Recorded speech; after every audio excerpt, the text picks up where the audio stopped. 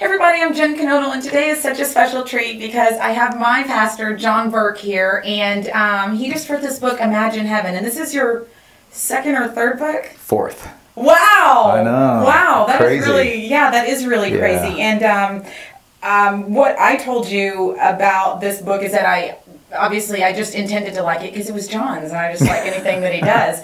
But it really ended up rocking my world. And so I know, but if you could just tell people why you wrote the book.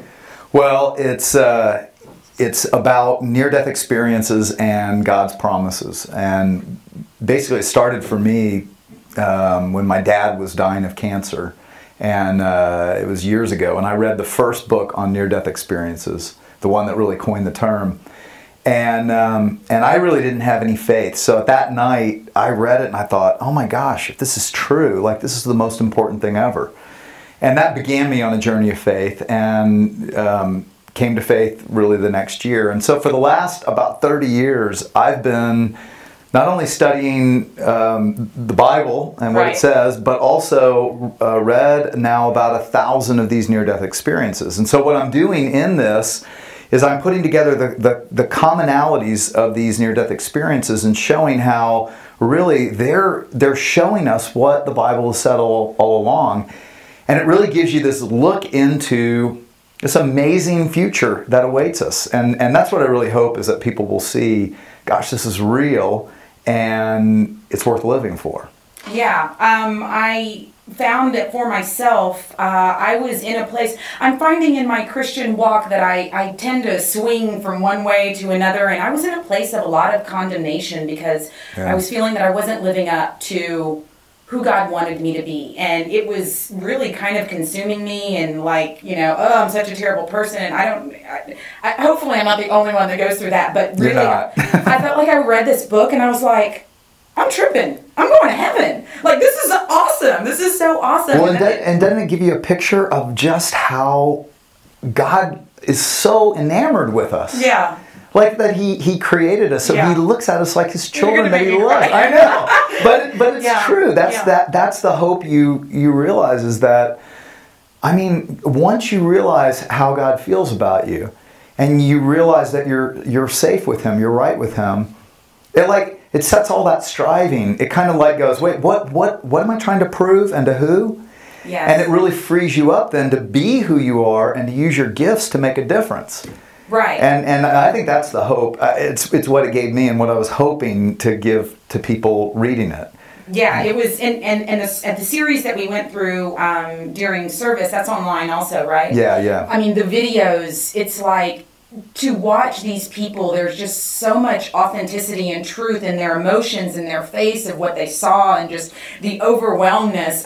Really, the atheist guy, I was just like, I mean, it was so awesome. Yeah, and that's what I was trying to do. I've included about 120 of the 1,000 stories that I looked at in the book, and the 6 that we interviewed are in there. And, you know, there are people like, you know, college professors who were atheists and now are pastors, right, after this experience, and TWA airline captains and spine surgeons, and, you know, I mean, these incredible people who have nothing to gain making up wild, fanciful stories, right?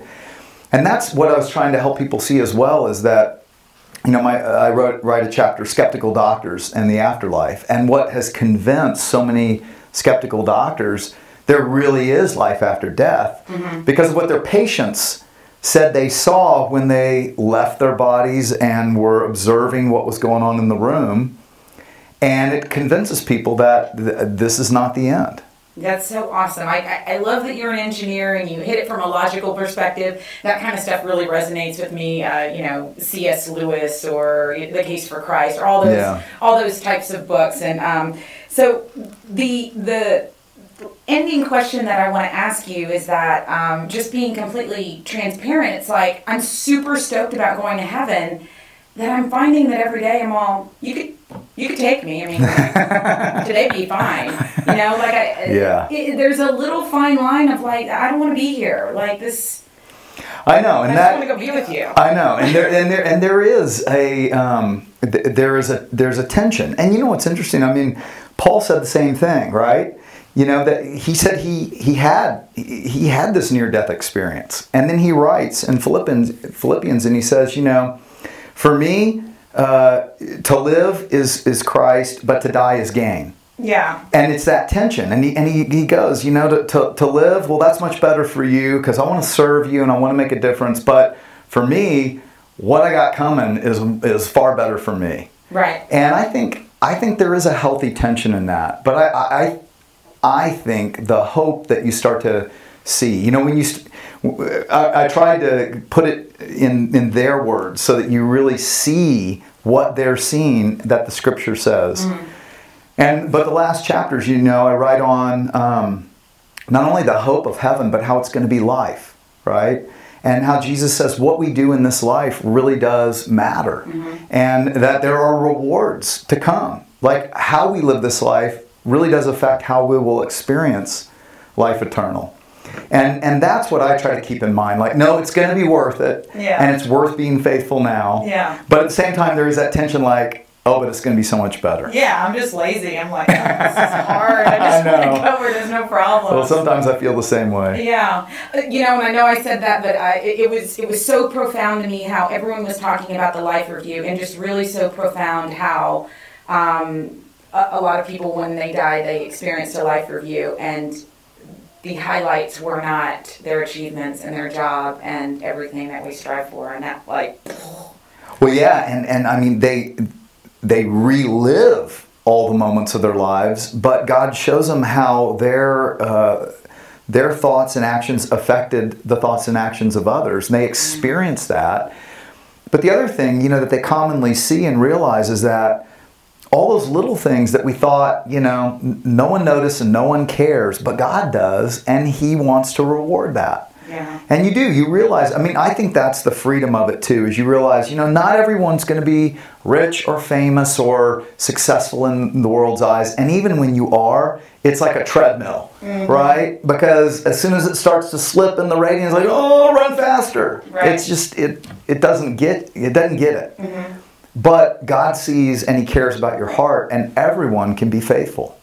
And everyone can run their unique race and be the unique person God intended.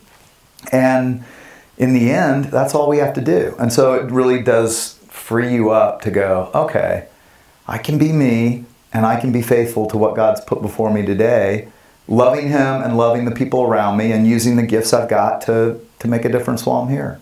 It's true. What do you want me to do today, God? I'm all yours. Well, I thank you so much, Sean. You've just been such an amazing influence in my life. And knowing you for all these years and watching Gateway grow, it's just your leadership and your heart for God. It's inspiring, and I know we really appreciate you. So it's called Imagine Heaven. You don't even need to take my word for it. It's like at the top of the Amazon chart. So I'm so blessed to know you. And no, thanks, Jen. I'm blessed to know you. Thanks. So there you go. Have a blessed day, everyone.